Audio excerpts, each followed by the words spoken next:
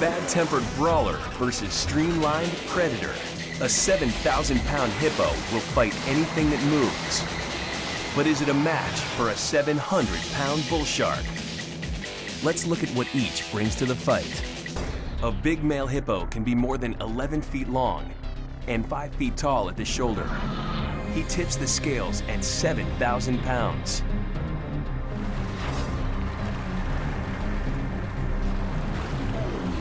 Main weapons, tusk-like teeth. Each lower canine is more than a foot long and can weigh almost 2.5 pounds.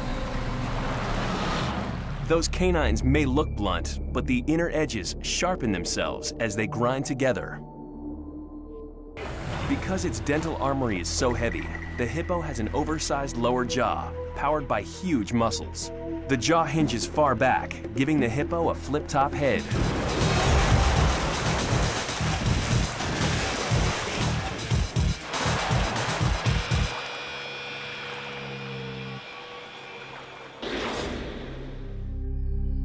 Up to 11 feet long and weighing 700 pounds, the bull shark is the pit bull terrier of the shark world, armed with lethal cutting teeth.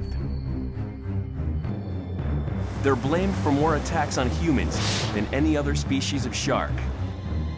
The bull shark is just as happy in a freshwater lake or river as it is in the sea. Bull sharks are ambush predators.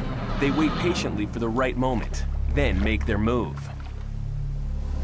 They use two techniques. If they're not sure of their target, they bump, then bite. If they are sure, it's a deadly hit at 11 miles per hour.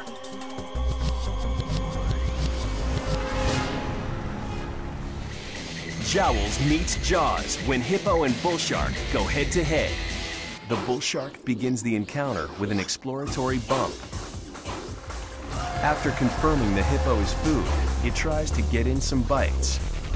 The hippo's thick hide, combined with his enormous girth, is too much of a mouthful for the smaller shark.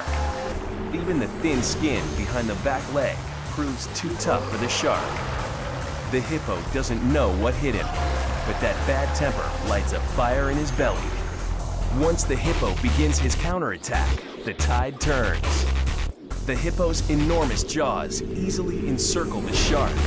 It's impaled on those foot-long tusks and crushed. The big guy won.